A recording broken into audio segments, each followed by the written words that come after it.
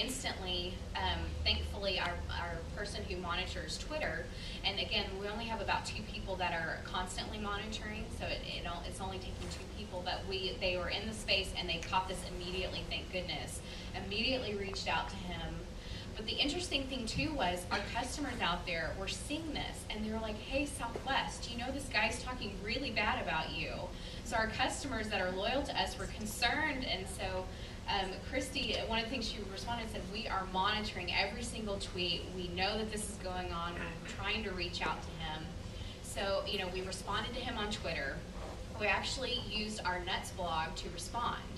So these channels are kind of creating new ways for us to reach back out so the public can see too. Instead of issuing a public statement, we used our Nuts blog and sent basically apologize and still asking him to reach out to us. So even through all of these methods, we didn't hear back from him once, which was interesting. He didn't engage back at all. We tried to call him, so everything we could to reach out, we did.